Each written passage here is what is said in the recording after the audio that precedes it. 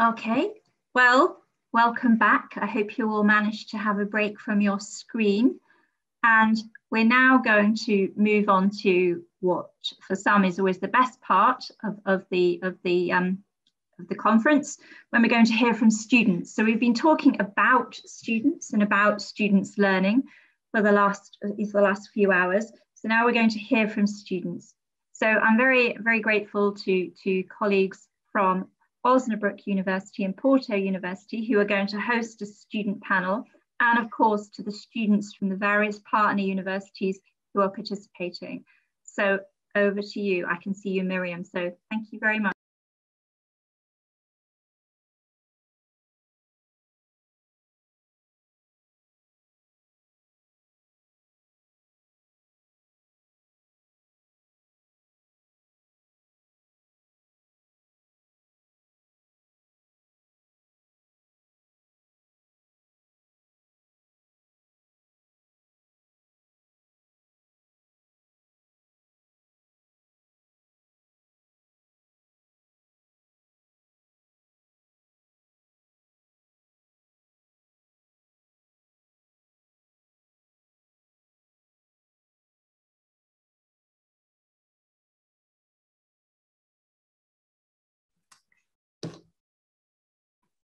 Can you please unmute yourself, Sofia and Miriam? Yeah, you can start the student panel now. Thank you. Also, all of your participants, thank you. Thank you. We are just waiting for Liz. Liz will introduce the panel.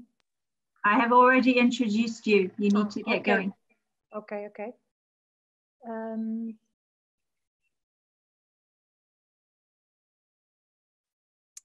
We need to wait a little bit for Miriam, which she's connecting her. Thank you for your patience. Hello. Hi. I didn't receive the email, so I don't know what happened, but like... Don't worry, just be patient. We just start right now. I think we're already live streaming. Yes. Yes. Okay. Yeah, welcome to this panel session. My name is Miriam Burfeind. I'm facilitating this session together with my colleague Sofia Marques da Silva and Sara Faria. I hope I pronounced it right.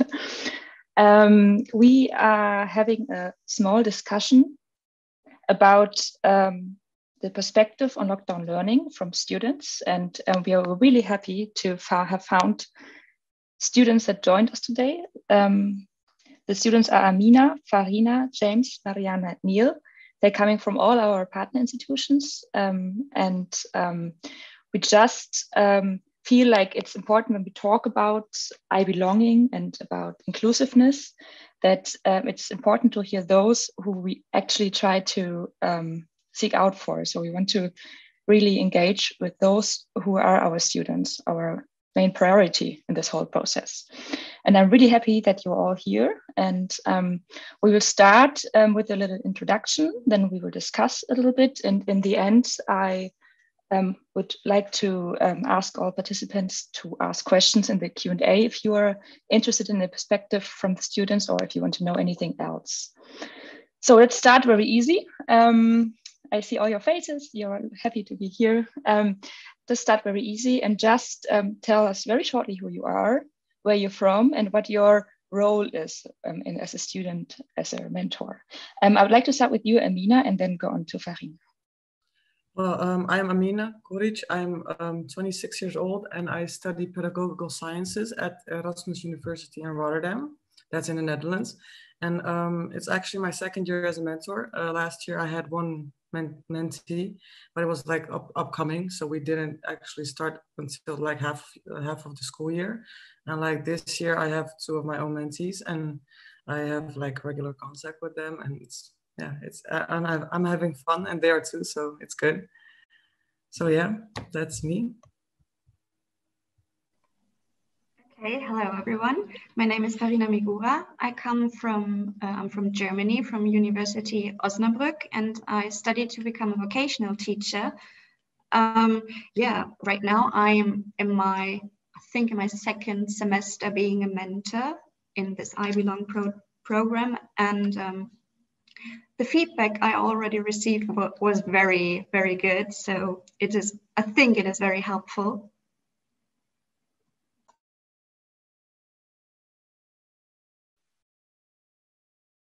Presume you're moving on to me now, is it? So my name is James Coyle and I'm from Edge Hill, which is in the United Kingdom. I'm doing teaching, learning and child development, and I'm on my second year of the third year course. And I'm a mentor for 6 first year students.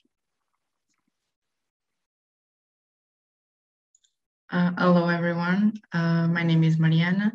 I'm from Portugal. I'm currently studying educational sciences in the University of Porto. And I'm mentor since 2018.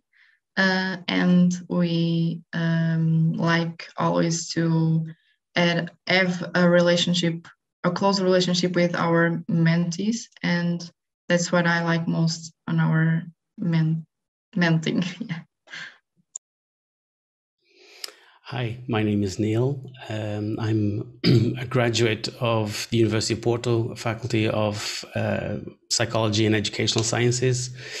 I did a degree, graduated from my degree in Educational Sciences last year. Marianne is my classmate, so we worked quite closely together and both involved in the mentoring program at the faculty. I have 2 mentees, even though I've left the university formally, I still have 2 mentees that I continue to follow up with. Thank you very much. Yeah, you already said like a little impression about your feeling of being a mentor. I would like to go into that a little deeper and ask every one of you to name 2 or 3 impressions, emotions, or association that you would like to say when I say lockdown learning. What is it that you feel or what you want to say? It's just give us 2 or 3 words and then we continue. We're going to take the same line or the same order that we did before. So Amina, you start again, please. Okay, well, the first one, I actually have like positive and negative ones. So like, it's like unmotivated and unheard. It's because, yeah, do I have to explain them or are we going to do that later? You can do that later if you want to. Okay. The next one. Unmotivated and unheard, and like the other one is comfortable. So unheard, unmotivated, and yes. Comfortable. Yes, comfortable, yeah. Okay, thank you. Nice. I can identify myself with Amina because I also was thinking of the feeling of comfortable, but a very negative one is the feeling of loneliness. And I would also go for a third one, which could be to be overwhelmed. Again, this is a bit of a trend. We've all gone for a positive and a negative. So I think a negative is that there has been a lot of isolation and it's been uncomfortable for some. But at the same time, it's been a different learning experience, especially for certain courses where you can explore different digital sides to it. I also think in positive and negative stuff.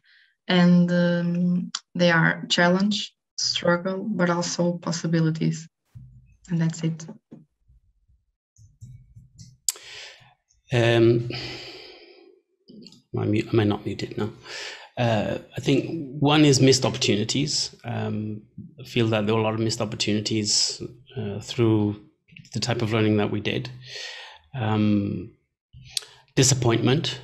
I mean, I'm taking my own words, but also words that I've heard from my mentees as well. Disappointment with how things were run. And personally, for myself, excited because there are a lot of, I think, new opportunities, a lot of new learning that we were able to experiment with. Thank you to all of you. I felt that was very impressive to hear those feelings because it's hard to get. Before I thought about this facilitation, I thought about how do we get into your perspectives, and I really like it that you shared this part with us. To understand it, and maybe why you chose these words, I asked you beforehand if you want to share a story from your mentees, from your students, from yourself, about those feelings or about what you experienced during lockdown learning. So if you want to share a story, just share a very short story with us before we start with the discussion. Amina. Well, with me, it's like I was looking at the differences between the classes, like the years, the first year, second and third.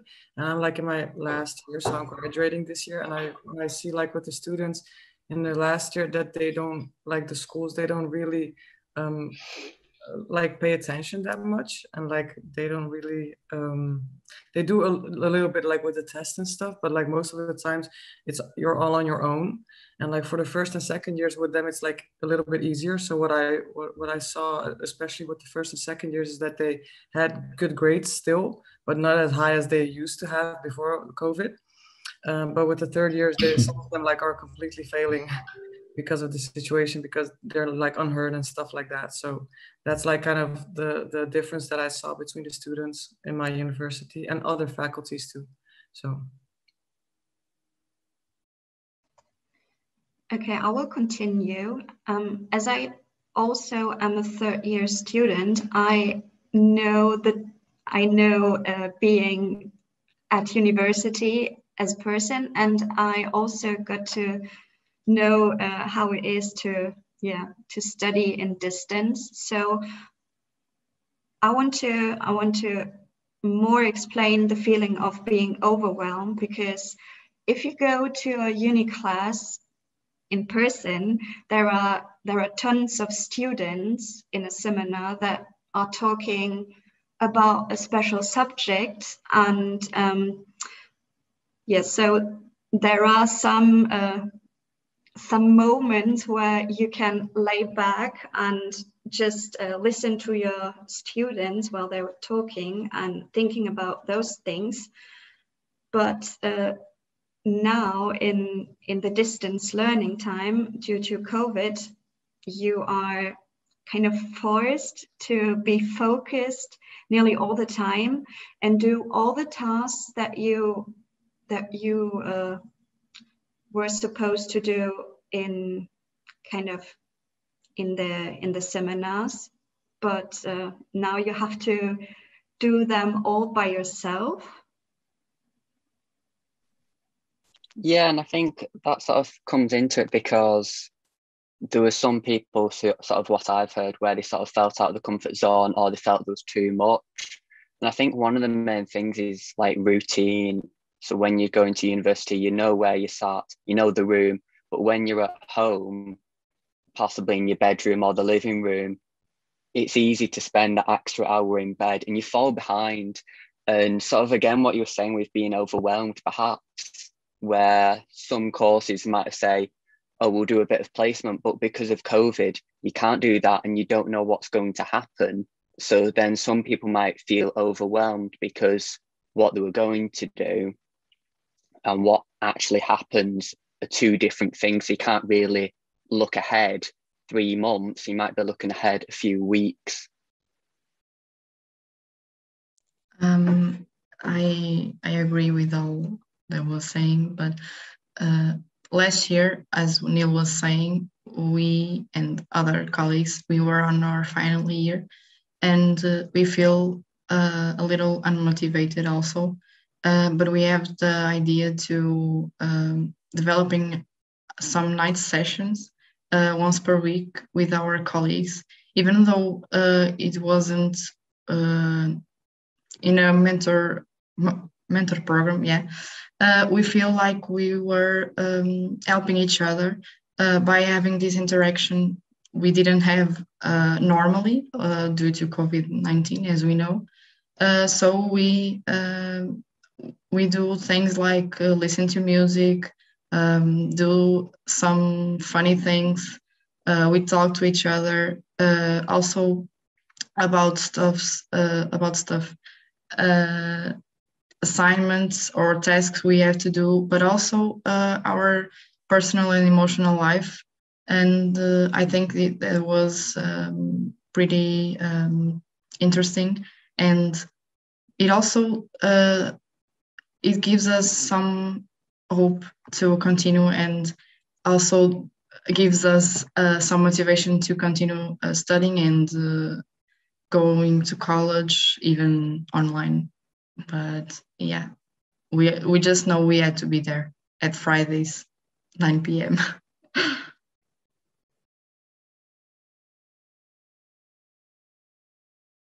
Yeah, those Friday nights. Sometimes it was just me and Mariana, and sometimes there were about 4 or 5 of us. But one of the things that happened because of these sessions, we realized that people were feeling that they were defrauded of having a graduation, that there was nothing going to happen to celebrate the end of our course, that it was just going to just evaporate.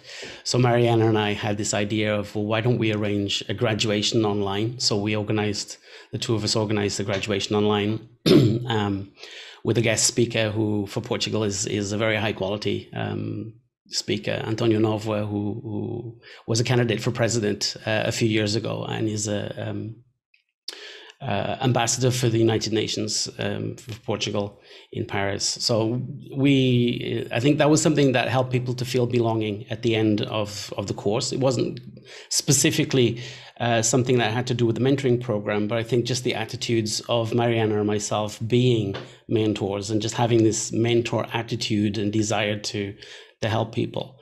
For my mentees, they told me that they felt very frustrated and actually very angry. They're mature students. They even had a teacher that didn't give any classes, just sent some assignments by email. And so those are the things as well that I think went completely the other way. So we have some really good positives, but also there's some very significant negatives. And I have friends who are teachers at other faculties who said that the same things happened with their faculties, with some of their colleagues who just didn't. And I think that's where the missed opportunities, that's where the idea I have of missed opportunities.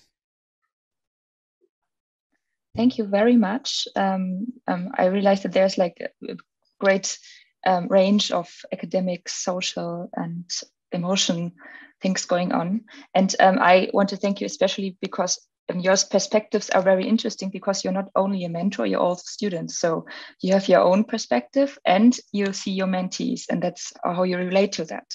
And this is why you are very interesting partners to discuss with. And we're going to keep on with our discussion right now. And I'll ask Sofia to get along with the quotes. Thank you.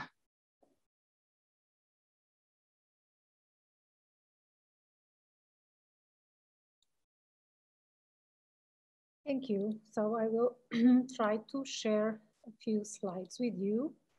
I think that you all see them, all right? I would like you to have in mind two things while reading these quotes. These quotes were taken from a focus group discussion within I Belong project. So we collected this data with the first year students, and they only know this experience of higher education. So you can imagine how they were feeling about not missing a lot of other experience, as you were just saying. But I would like you to read this and think, what do you think that you as mentors, but also the students that you are mentoring, what do you think that you need from your institutions, also from your peers that are not so involved, for example, in the mentoring programs, and other institutions, because the university is not an isolated institution, and we might interact with other organizations from our cities to work with us in this. So this first quote is an example of how our lives in the classroom was affected, and you can see this was the experience in our faculty. So these quotes are from students from educational sciences. And so when we live like this in the first term in our faculty. And I don't know if the other colleagues here in this panel, if they relate with this, if this was their experience as well, because our classes are small classes. So we divide big groups in smaller groups, and the students felt what you already mentioned, isolation, a little bit thinking that they were missing something in their training, in their experience. So this is the first quote. The second quote is, well, it's a positive experience that they have regarding how teachers continue teaching during conditions that were not so probably not so interesting in what concerns, you know, like pedagogic strategies. But what this student is saying is, well, it was a little bit different, but they have conversations, discussions. But as we know, we all in our universities, we have different experiences. The fact that you know, we are in education, in an educational program, but we might be working in other type of institution with other strategies of teaching, learning, with other forms of assignments, and different courses have also different challenges. For example, if I need to teach students how to do research, we were missing fieldwork, for example. So we were not having that during classes. So there is a lot of issues that probably are important to address from mentors when you are helping, you know, students with different needs. So maybe we could stop here after these two sentences and get back to you for you to discuss a little bit these. So these are different challenges, positive and less positive aspects of the experience. Of course, the online is here as a transversal, you know, experience to all of us. What kind of support facing this kind of challenge? What kind of supports do you feel that students and you as mentors need from our institutions, probably from other institutions? What kind of network, for example, network approach do you think you need? And what kind of changes do you think that a mentoring program needs to do or did during this experience of lockdown and, you know, online learning? Maybe we could follow the same order, or, you know. Well, that's a difficult question, but I think the first thing that came up in my mind was like what my mentees also told me, and what I feel myself too, is like maybe they can offer more online trainings or whatever, and the possibility that students adjust more to the online learning system, because they're so hooked up on the going to school and being physically at school, and now they have to make the big switch from schooling all the time, like being at the universities, to being home all the time. And there's not actually has been any training or whatever to allow how to adjust to that. So I think that would be something good, maybe a one-day program or whatever, or something they can watch online in their free time. Maybe that's even better, so that they don't feel like they have, it's an obligation for them to watch it, so they can choose it for themselves. And yeah, I think that's the most important thing for me, because my mentees told me that of course the first few things that you talk with your mentees is how the faculty looks, where you can find everything and stuff like that. And now that's not possible. So the first few months you have to fill them up with something. And I think the perfect thing to do that is to like make them aware of the online learning and how to adjust to that. So I think that's, yeah. Thank you.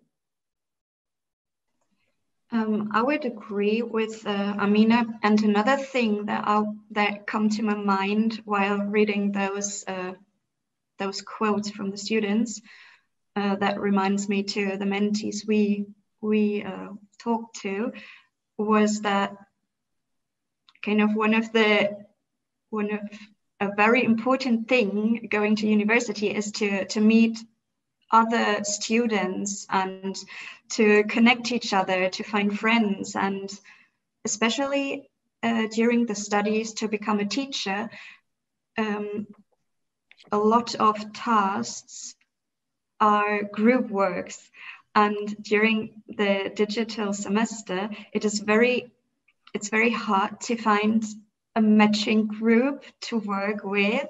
So yeah, it was and it still is necessary to try to create groups and try to improve the connecting part between the students more, even though it is digital. So yeah, also the students asked to know, maybe we can arrange a game night or something like that.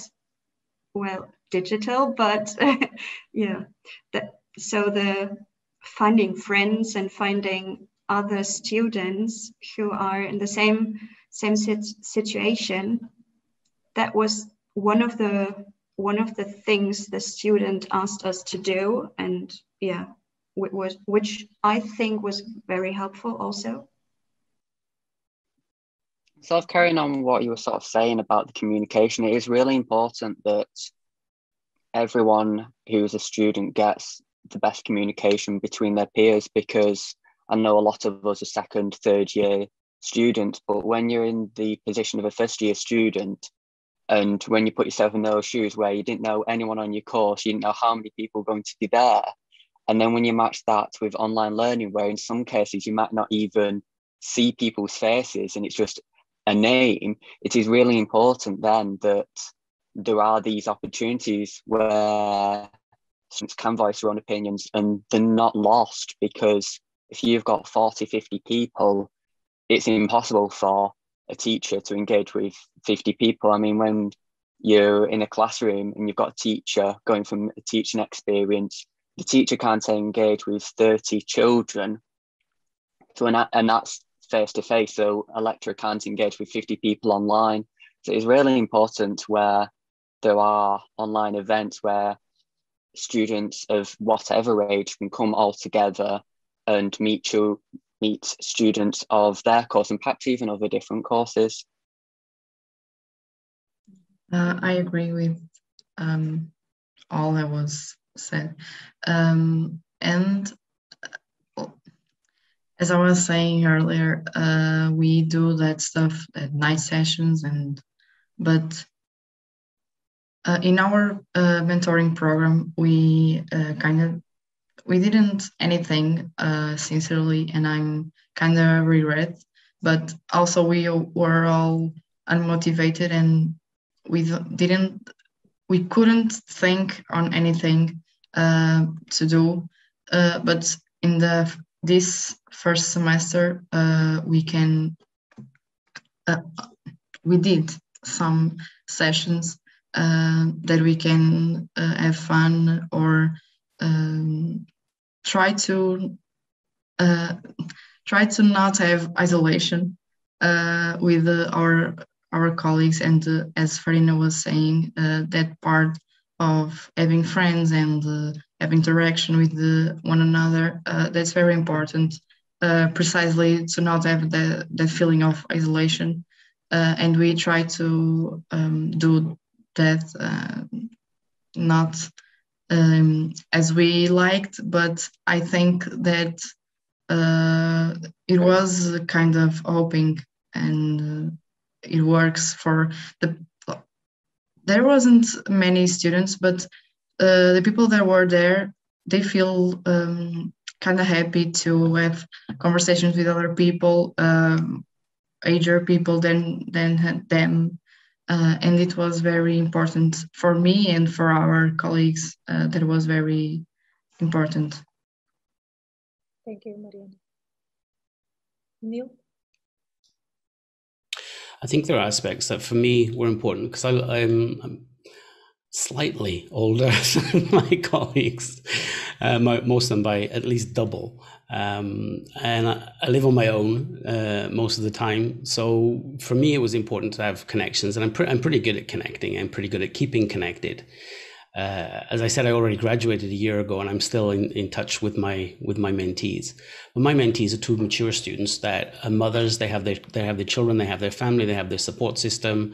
They were friends before, so they're both connected with each other. So I don't feel that they necessarily needed the support, the emotional support, the social support. Although I was constantly asking them, what's going well, what's not going well.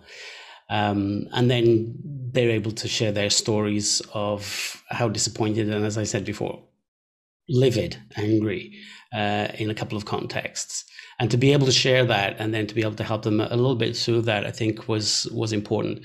For me, I had some good conversations with teachers. I mean, I'm the same age as, around about the same age as a lot of my teachers. So I'm very comfortable with equal to equal communication, and I think that was a very positive aspect where I could actually get in touch with the teacher and say, can we Zoom for half an hour and work through things. I mean, there was a point where I was feeling that I wasn't quite holding everything together and needed just some encouragement, and so I called up one of the teachers and got some encouragement. So they kind of ended up being my mentor a little bit in terms of my emotional needs, in terms of doing the class work. But I think one of the highlights, one of my highlights, and I think probably for Mariana as well, was one of our teachers was the oldest teacher that we had that last year, 2020, for our last semester. And she wasn't quite comfortable with the technology, but Mariana and I helped her on the technical side of things. So we used my Zoom and we did all the technical stuff, and so she didn't have to worry about that. And she didn't let the technology get in the way of the pedagogy. And it worked really well, really, really, really well. But I was hugely surprised by the colleagues that I have who are in their early 20s and how uncomfortable they are with the technology. So even when we arranged our Friday night meetings, a lot of people didn't turn up. A lot of people just either not comfortable with the technology, don't like to appear online, kept their cameras off most of the time. And there's just a handful of people then maybe that were missing interaction with colleagues, chatting about things, gossiping about this or that or the other, because nobody at home is in the context that we're in. So some of those things help as well. This first quote that Sofia showed, I think is from a student starting university this year. So I missed out on the new group coming in 2020, 2021 cohort. I missed out on that. So I can see what it's like to walk into a university, have mentors who are available to you now electronically that you can have conversations with, but you don't actually feel that you fit. You don't feel that you belong in the same way that with my mentors, they'd already had a year at the university where they already felt belonging. Mariana and ourselves with our colleagues, we felt that we were losing the belonging because we were ending our time, all going our separate ways. So I think what we did was an activity which tried to bring that together into a cohesive group so that we could finish feeling part of a group. Thank you, Neil. I think that we don't have time for another round, but I would like to say that from this small discussion, from this small conversation, well, I think that I can speak for Miriam and for Sarah. We are thrilled, just from listening to you. And there are a lot of words that you mentioned that will stay with us and that we will reflect about in the future, and also in I Belong project.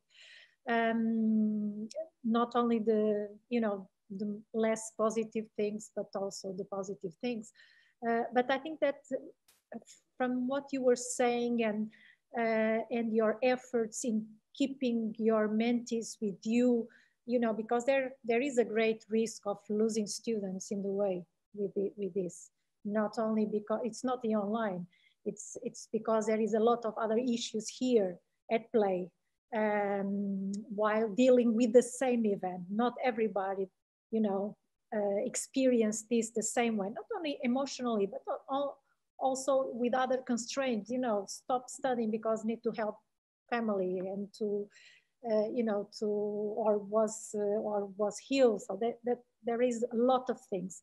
And I think that the mentoring programs are probably one of the first places where things are happening, where you feel that things are happening and there are constraints that you need to do things. So I think that there is this theory, which I think is interesting and fits, and I was thinking about it while you were speaking. It's about having students as partners. So, and I'm speaking as a teacher.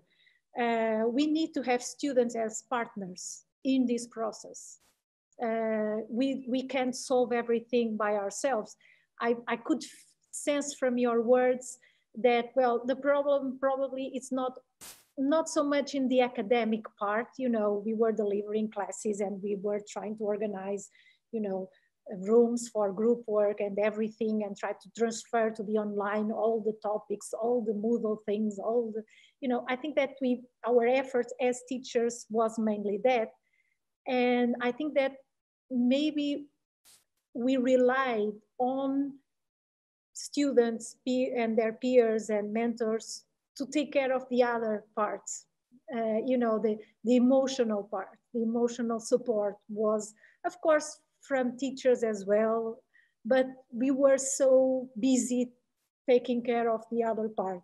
And you also demonstrate students as partners while you were helping, your example, helping a teacher that is less, has less experience dealing with IT. And well, I think that we learned something. I was listening to you. We know all of this, me and Marianne and Sarah, we know these, but when we listen you speaking about your experience, we know better. And we realize a lot of things that we are not aware of. And because we were apart, a little bit more apart this year. So now I will pass to Miriam to continue. Thank you, Sofia. I think we've got not a lot of time left. And I was wondering if there's any questions from our audience. I'm just checking the Q&A. And I'm not seeing it not yet. And maybe then shortly the questions that were at our polls. That was the same question our listeners, audience answered. Maybe one of you have an idea. There was a question of how do you get more students into mentoring? So in the online semester, do you have any idea? So how can you as mentors motivate students to go to the mentoring classes? Maybe one of you don't have to keep the order. If one of you have any idea, you just unmute yourself. Be a good mentor. It's a good one. If you're a good mentor, you attract new mentors. People want to be mentors as well. That's good. Anyone else? I think that's true what Neil was saying, because like the first year that I was a mentor, I had one mentee and we clicked like so good, and I could actually relate to her, or we could relate to each other that much that she decided to become a mentor the year that I was second. She was the first year mentor. So you actually have a big impact as a mentoring mentee. So I think that's the biggest one. Yeah. That's good. Anyone else? And when it comes down to it as well, you've got to almost oversell. I mean, when you see the next sort of thing of the adverts, like the next best thing since sliced bread, you've got to sort of oversell it and sort of say how it can benefit your job or your future career or your CV. And it's really explaining it, because some people might think, well, I don't want to be a mentor because I've not got good communication. But do you need to have good communication at the start? Because that communication is going to improve whether you have 1, 6 or more students that you're looking after. And I think that's really what it is. You've got to say how it can help and why you as an individual might want to do it when it comes down to it. Thank you. I think that's a really good last question, and I like the answer of communicate good or well, be a good mentor, and make sure to when we had our this morning we had a discussion about student mentoring as well, and there was like the idea that the mentors have to have the sense of belonging, so to show others that they also belong. And I think that's a good idea to end with that. And I think, as I can't really see the questions right now, I'm sorry that the audience won't be able to ask, but anything else, I'm sure you all can offer to ask if anybody asks questions later on, that you can answer them, maybe in the chat, maybe to Ivana, so you will stay a little bit. I think some of you, I think Farina, you're going to stay for the next activity as well. And I thank you very much for your insights. I feel like we could discuss more. That's always the same with these things. Thank you, Sofia and Sarah. And I think I give back to Liz.